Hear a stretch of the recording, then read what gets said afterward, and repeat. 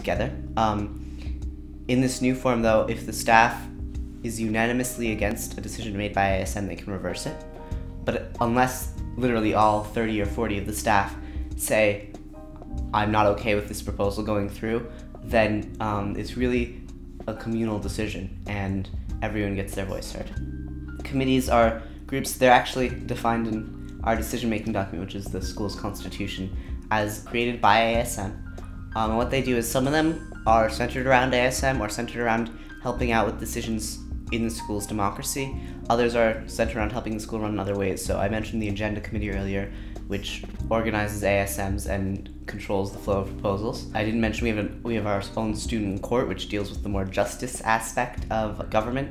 But then there's also committees like our maintenance committee, which, although they're technically not, they're not very involved with the democracy front, as their name implies, they go around making sure everything's working and everything's clean. They're also just essential to running the school. And we've got many different types of committees. They're always shifting. ASM approves a new one every 2 or 3 years, and we try them out. They're very fun. I think the democratic process is definitely a good thing, and it's definitely good that students here feel free to make suggestions and to get involved in the process, because that's a really important life lesson. And to know that it's good to get involved in your community. ACS is a big supporter of community service, which has always been a big part of my life, and so that's another thing I guess I would say is very important, is just learning that one person can make a difference, and that it's important to get out in your community and to try. I've talked to other people, and not all schools emphasize that in the same way that ACS does.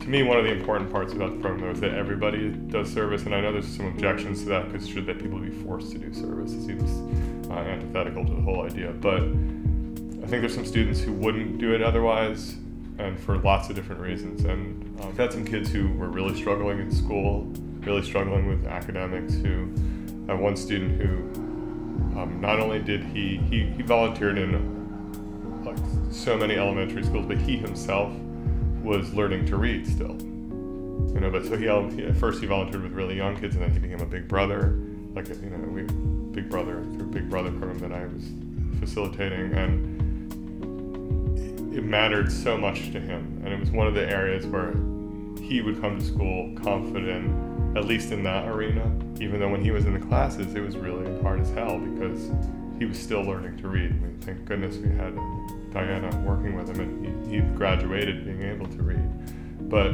the service part, I think, kept him feeling connected to the school and worthy of, or like worthwhile, like a worthwhile person.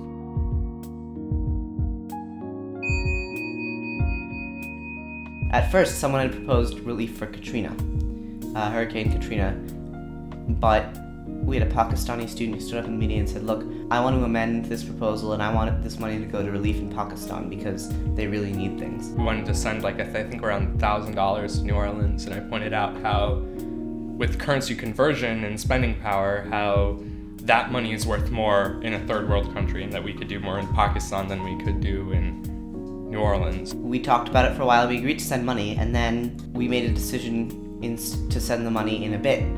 And Kamal got up again, he was nearly in tears, and he said, look, every day we don't send money, people are gonna die, essentially. And the whole school stopped for a moment, and we really thought about it. And we went back and checked our decision out again, which is outside of process, but the fact was no one objected to that. But certainly, if it had been a lesser decision, someone might have said, you can bring another proposal later, but the school came together and thought, okay, what do we value? And then in ASM, we made a decision to change how we did things for one meeting so that we could send that money. And it was pretty amazing to have that community come together and send off a good chunk of money which we would have been using for our own personal trips, and to send that to Pakistan.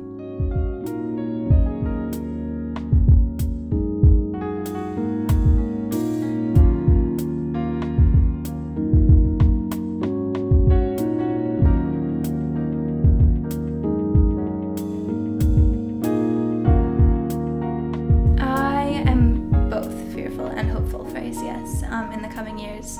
I'm fearful because I worry that this whole issue with us taking care of the school, which has been around since the beginning of time will become a bigger problem as we move into an even larger space. We started in a couple of classrooms down at IHS, and we just keep growing and growing and growing. And I think it'll be great, I think, in a lot of ways, to have new science facilities and a new library and a new gym. All of that stuff's gonna be fantastic. Like, those things that may not seem like such a big deal as far as the integrity of the school goes, I feel like little pieces might add up.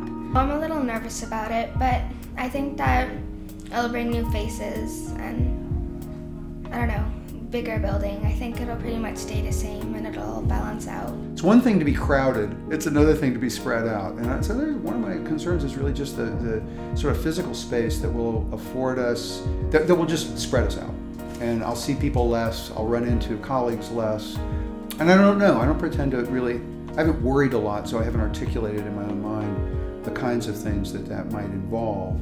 I think there's little logistical things. Like right now we're really struggling as a community to figure out how can we help each other be a little bit better at taking care of our space. Respect it, you know, put the dishes where they go, recycle the things that should be recycled, composted, and so on. With a much larger space, that's probably going to be a larger problem. Which is a little scary, but it's also an opportunity. When something like that comes up, then you reach and you say, am I addressing symptoms or am I addressing causes? And that might lead to some pretty interesting and good things if you probe further.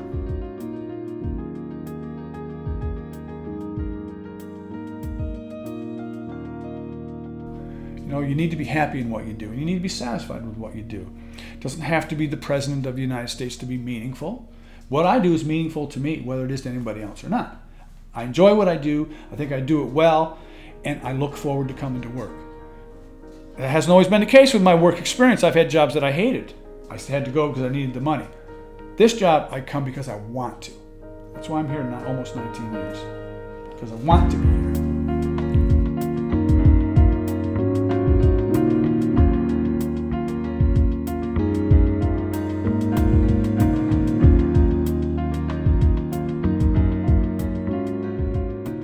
I am very hopeful about this school community on into the future because I think it has two things that are absolutely core to its sustainability and its survival. And one of them is a core set of values, some of them embodied in graduation by exhibition, the anti-bias principle and community service and school governance. Some of it embodied in the structures of the school, like trips and family groups and committees. But a lot of it also embedded in the philosophy of change and of responding to students, listening to students and to families. And although we have these core values and beliefs that we hold dear, one of those key values is to respond to shifting and changing populations of students. The more young people we can help serve through the kinds of things we do, the better. It just is a challenge of us to see how to preserve all those qualities that are important to us within a larger student body. And I don't think those things are impossible to do.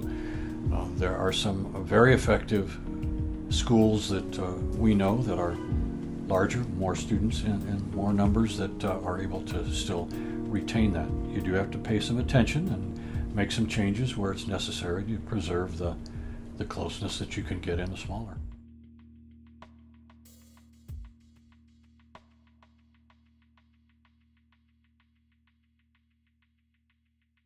Yeah, I'm a little sweaty on the hands.